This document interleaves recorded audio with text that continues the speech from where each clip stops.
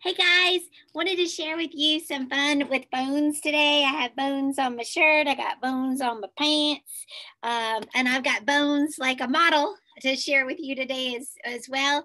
I am learning about how to be a yoga therapist, and we're studying about the body. And one of the things that fascinated me was to learn where the sitz bones are in your body. So these parts of you right here, it's called the ischial tuberosity, which is talking about the hip.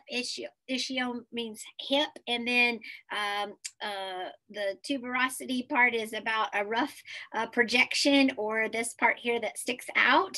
And that's the part of you when you balance in a yoga pose, or that part with you when you feel that on those bones on the seat. That's the sit bones, also referred to as the sit bones. So I wanted to talk about that today. This is your tailbone. All right, the part of you called the coccyx. And this is your iliac crest here, or I've also heard it referred to as your ASIS, which stands for lots more longer words.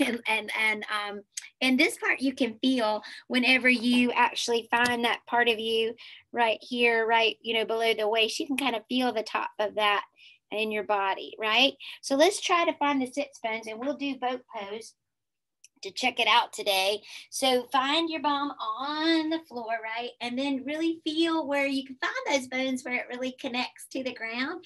Take your hands right behind your thighs, or you can rest your hands behind here. This can be where you start. And then if you would like a little more work, you can lift up the legs, right? And if you'd like a little more challenge to the center of you, you can take your hands and let them go, right? And when you start to feel that shaking happening right here in the middle of you, that's where the good stuff is happening. You're really getting stronger in the middle of you, and then you can pull your knees back into your chest. But yeah, so I learned that in one of my classes, and I thought that was really fascinating. Whenever you are thinking about your sitz bones, well, where are they? Since it's Halloween, it seemed like a good thing to think about today. So I had a first grader tell me a great joke, so we'll end on that. Why did the skeleton not go trick-or-treating? Why did the skeleton not go trick-or-treating? Because he had no body to go with. Yay, guys, have a great day.